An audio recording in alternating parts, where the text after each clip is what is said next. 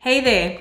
In this video, I'm going to show you how to use LinkedIn Sales Navigator to get actual leads. Now, most of the other videos on YouTube show you how to use Sales Navigator to get sales prospects. And now having a list of sales contacts is great if you are looking to get actual leads, and that is people that are interested in your products and services. Then I want you to keep watching. So in this video, I'm going to walk you through the exact 5-step process that my team uses and that we use with our clients to get actual sales meetings on our calendar to pitch our products and services. So let's dive straight in. So our goal with this process is threefold. First, we want to get a refined search. That is the LinkedIn Sales Navigator search that we are going to use. That's going to have that list of prospects that we want to reach out to. Second step is you actually want to connect with these people on LinkedIn. I know that there's various other ways that you could maybe scrape the contacts that are in Sales Navigator or potentially send them an email, but we're not going to use that approach. We want to connect with them. And then number 3 is to actually get them onto a sales call or a meeting so that we could learn more about them and actually pitch our products and services. With that said, step number 1 is to create a refined Sales Navigator search. So when I use the word refined, I simply mean a very filtered search that only has our ideal prospects on that list. That means we're going to have to do some filtering and some editing using Sales Navigator to get that very refined list with our ideal prospects. And this list is going to form the base of everything else that we're going to do in the following steps. So I really want to take some time here with this search, and let's actually dive into creating a search together, and you can see how me and my team actually create searches for our clients as well. LinkedIn Sales Navigator, I want to navigate over to lead filters. This is where we are going to create our refined search. I'm going to show you really the only filters that you need to add in order to get a really good search. I'm going to keep it very simple. You don't need to complicate this. So the first thing we're going to add is the current job title. Here, I want to add the exact job titles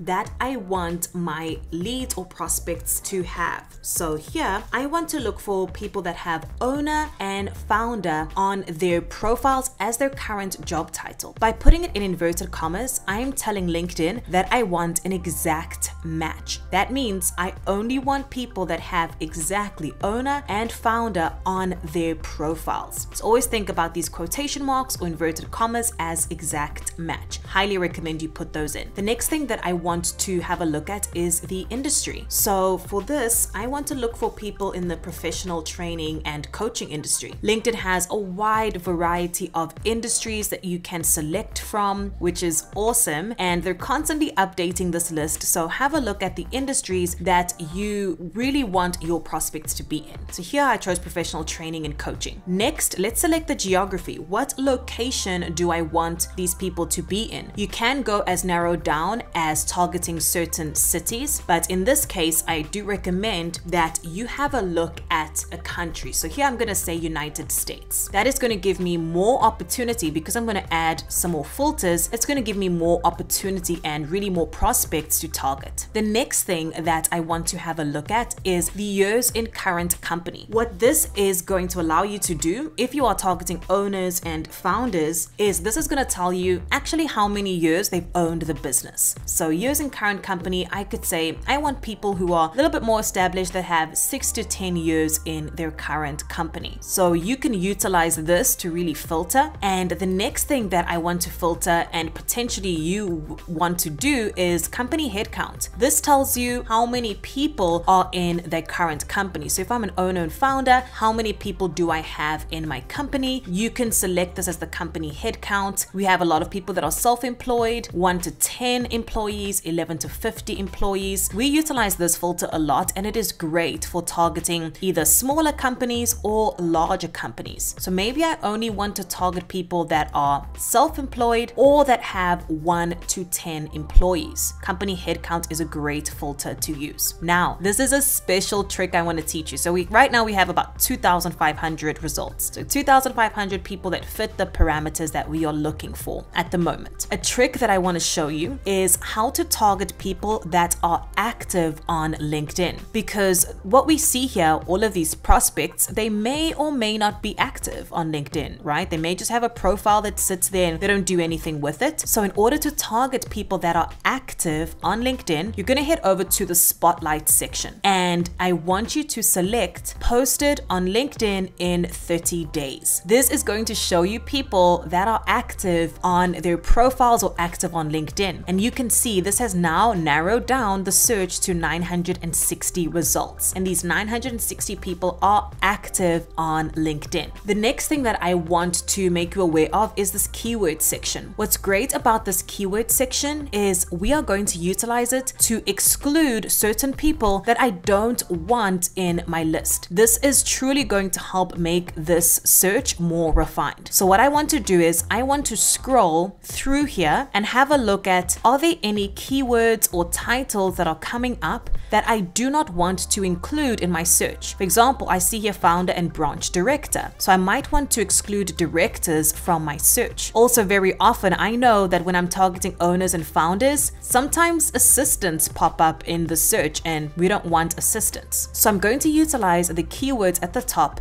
to add not keywords, and not simply means I'm going to exclude these people from my search. So I'm going to type in caps not, I'm going to open my parentheses, and I'm going to add these keywords that I want to exclude from my search. So I saw director in there. I'm going to add the or. I could say interns. I don't want to include interns in this, or any assistants. Okay. And I'm going to close my inverted commas and I'm going to search this again. And let's see how many people we now have. Now we have 333 results. So we can see how many people it's excluded, people that had director or intern or assistant. Now this is an extremely refined search, and I'm going to challenge you to refine it even more. Go through probably about the first 10 pages of this list and of this search and see if there are any other titles that you want to exclude and if these are your ideal prospects. Okay, so keep going through this, the first 10, and if you see anything that pops up that you do not want to target in terms of titles or keywords, add them here in this keyword section. Continue to add or, and then whatever keyword it is that you want to add. Okay,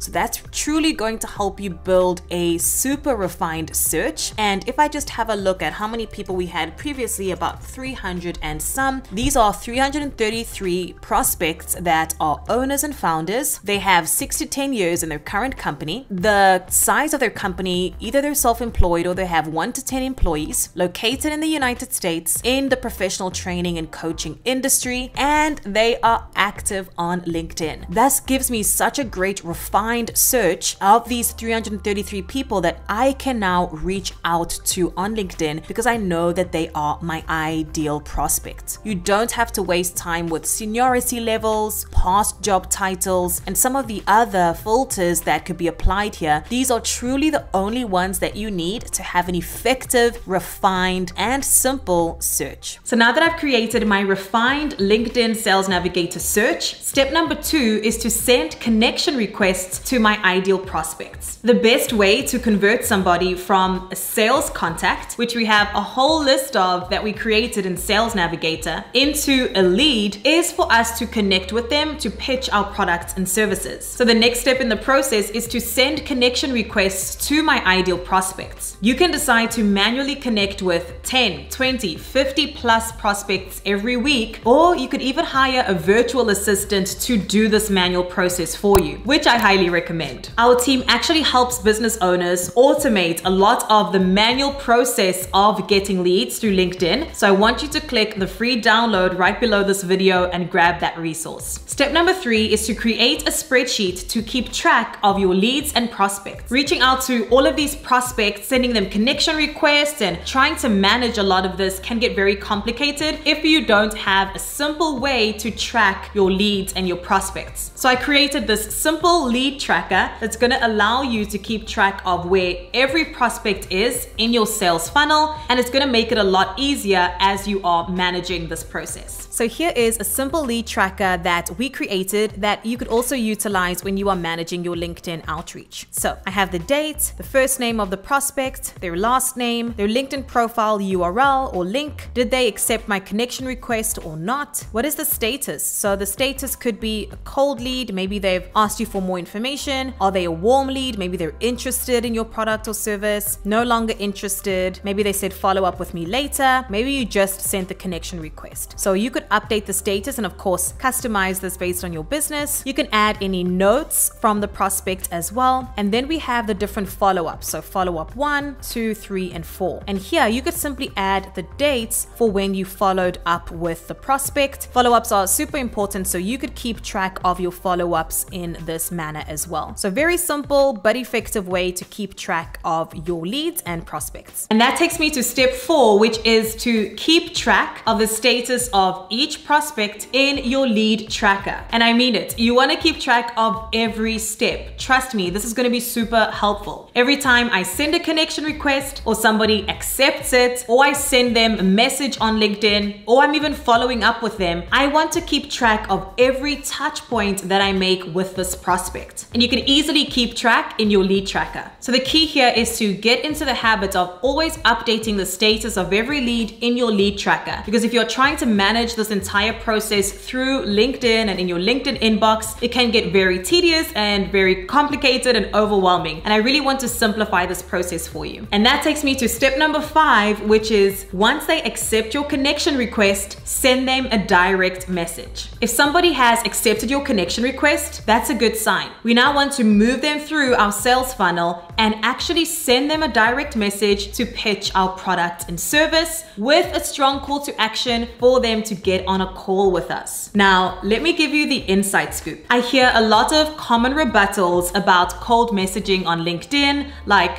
I hate being pitched on LinkedIn, or I never respond to messages like that. But the truth is, when done correctly, cold messaging can be a game changer for converting sales prospects into qualified leads that then turn into clients, right? The main goal is to get paying clients in the door, and cold messaging is the strategy and the way to do it. At my company, Pima, we use this exact process to get meetings with our ideal clients every single day, and we're also helping other businesses fill their calendars with meetings using cold outreach and cold messaging. So trust me, when done correctly, cold messaging works. It is one of the most predictable and reliable ways to get sales meetings and appointments on your calendar. So with this 5th step, once they've accepted my connection request, I'm going to go in and send them a direct message, a cold message on LinkedIn, and I'm going to pitch my product and service with a call to action to get on a call with me. And this cold message could be as simple as identifying a pain point or a problem that your prospect is facing and giving them a specific outcome that they can expect when working with you. Maybe it's an increase in revenue or helping them land a dream job. And remember, you want to end with a clear call to action to get on a call with you. So if you followed this exact 5-step process, you have taken somebody from just being a sales contact through LinkedIn Sales Navigator to the point where they are a lead, somebody that is interested in your product and service, getting them on a phone call, and then of course converting them into paying clients. Now, most cold outreach messages on LinkedIn do not work, and I understand why people hate cold messaging or cold outreach. As a direct response marketer, my team and I have done so much testing on cold messaging that actually works, and I want to show you the exact formula that you can use to craft cold messaging on LinkedIn that produces results. So I want you to watch this video next where I show you that formula.